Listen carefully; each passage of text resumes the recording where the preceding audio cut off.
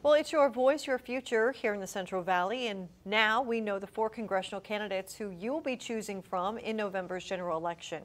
Eyewitness News reporter Will Silverstein is in studio to tell us about a 2022 rematch and an all-GOP runoff. Will?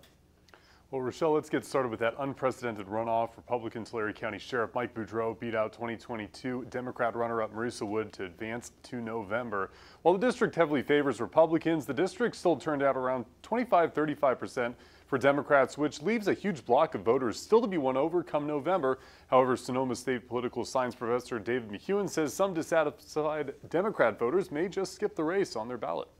Blue people in red districts have places to go down ballot, and they may skip a race like this, or they may, even vote for someone that sends a message that they think is a sacrificial lamb of a candidate. So that could potentially help just slightly on the margins someone like Boudreaux.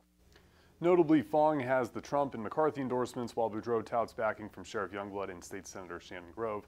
In the 22nd District, McEwen says to expect a lot of GOP spending to protect incumbent David Valadao against Democrat Rudy Salas. Both sides have a lot at stake here, and that's because the margins are so close. So obviously what has happened recently where Ken Buck of Colorado is leaving early, where Republicans have no votes to spare.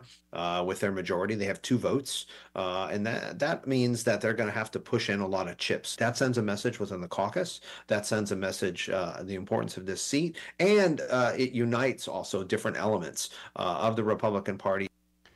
For full election results, you can head to our website, bakersfieldnow.com. Reporting in studio, Will Silverstein, Eyewitness News.